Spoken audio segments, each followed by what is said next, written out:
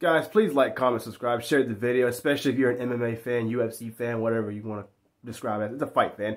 I had a fan comment on my Islam video. I think it was the Islam Charles video. He said, shout out to my fan. I can't remember his name. I've been going through a lot today. Ion Cuțelaba versus Johnny Walker. I already knew somewhat of Johnny Walker. I didn't know much about Ion. So let's talk about both guys. They're both knockout artists. They both have like 10 or more knockouts. They've both been knocked out like at least 2 or 3 times in their career. I think both of them have been submitted once or twice in their career as well. They've also lost a lot of fights in their career. They're both struggling right now. Johnny Walker, again, they're both knockout artists, so I doubt this fight's going to go to distance. What makes Ion, or whatever his name is, I can't say his name, I'm sorry if I say his name wrong, but what makes him dangerous is the fact he has some really good punching power. He can submit guys. He's okay with going the distance if he needs to. He can grapple pretty well. He's very aggressive, so that makes him a dangerous fighter. And then you have Johnny Walker on the other side. He's also aggressive, but he's more a precision fighter.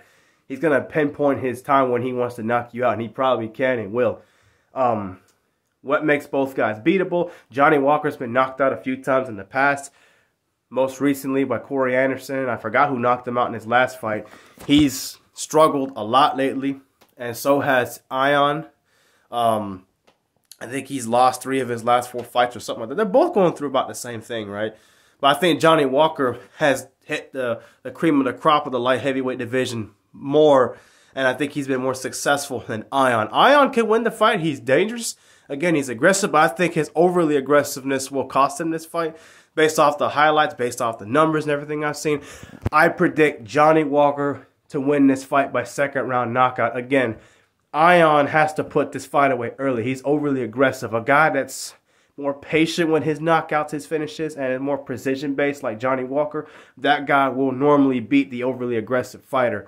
So, and given that I think Johnny Walker has just been a little bit better than him, I think this will be no different. I think he gets a 2nd round. And the thing is, with an overly aggressive guy, if you can clinch him and pull him in close, Johnny Walker does that a lot in some of his fights. He'll clinch the guy, hit him. He has big knees.